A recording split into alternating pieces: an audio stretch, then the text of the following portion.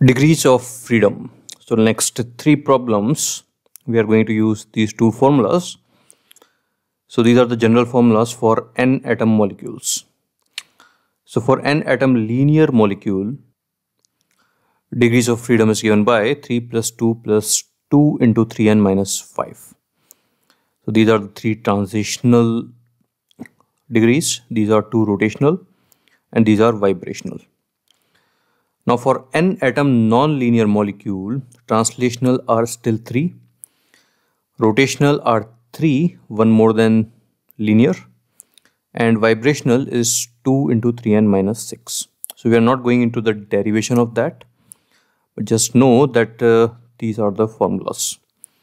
So this on simplification becomes 6n minus 5, and for non-linear it is 6n minus 6.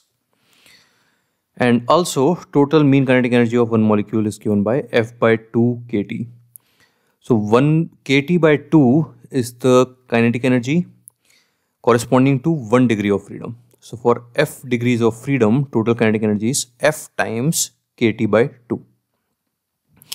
For example, for a linear molecule, the translational kinetic energy will be 3 times kT by 2. Rotational will be 2 times kT by 2.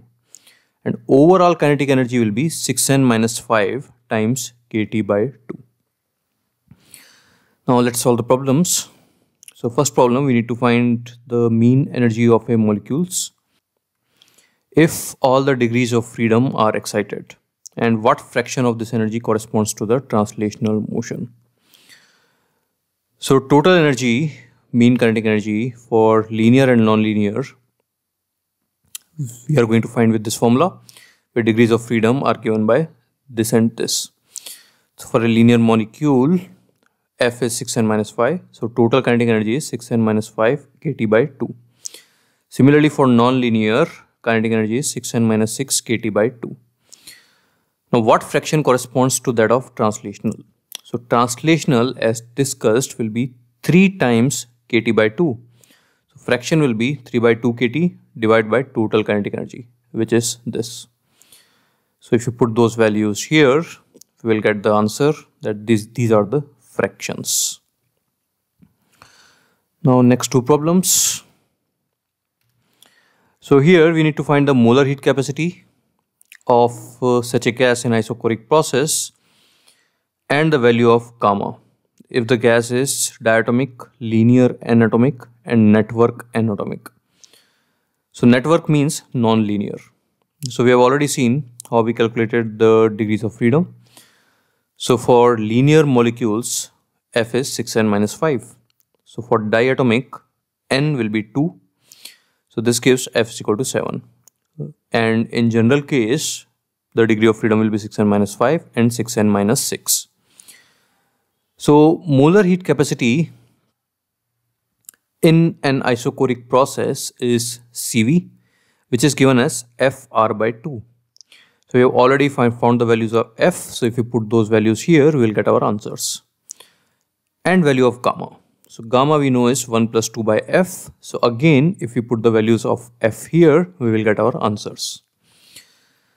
Next problem. So here we need to find what fraction of heat transfer to the gas is spent to perform the work. So this is an isobaric expansion. So in isobaric expansion, what fraction of heat is spent on work? And what is this fraction in case of monatomic gas? So the fraction needed is work done upon heat. That's what it is. Fraction of heat transferred that is spent to perform the work. So fraction required is delta W by delta Q. And delta Q we know is delta Q minus delta U. So now let's put the values. So since it is isobaric expansion, delta Q is NCP dt minus NCV delta T upon NCP delta T. So this is Cp minus Cv by Cp, which is 1 minus 1 by gamma. And we know gamma is 1 plus 2 by F. So when we put that, we get 2 upon F plus 2. So this is the fraction. So he has not given what kind of molecule it is. Is it linear or non-linear? So we will write both the answers. So in case of linear, F is 6n minus 5 and in case of non-linear, f is 6n minus 6. So we get our fractions.